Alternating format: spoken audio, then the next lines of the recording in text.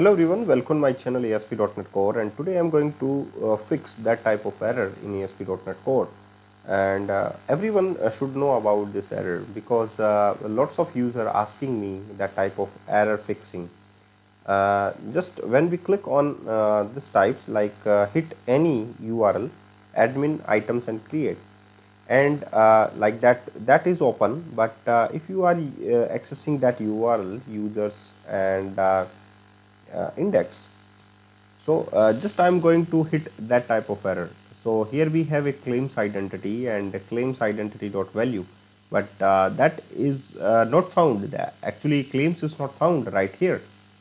So if claims are not found, I mean to say that claims are created when the user is authenticated. So here we have no such types of things to add user is authenticated. So that type of error comes db context options builder dot enable sensitive data logging, and that type of error is system dot invalid operation exception, and exception was thrown while attempting to evaluate a link query parameters expressions. See the inner exceptions for more information. To show additional information, call db context options builder dot enable sensitive data logging. Inner exception is null reference exception, object reference not set to instance and of object. Okay, so how to fix that type of error? By basic rules, you can say just add authorize keyword here. So authorize, and if you want to add roles, then just first of all authorize keyword is not there. Okay, authorize, and after that you can add roles equals to what role you want to add, like admin.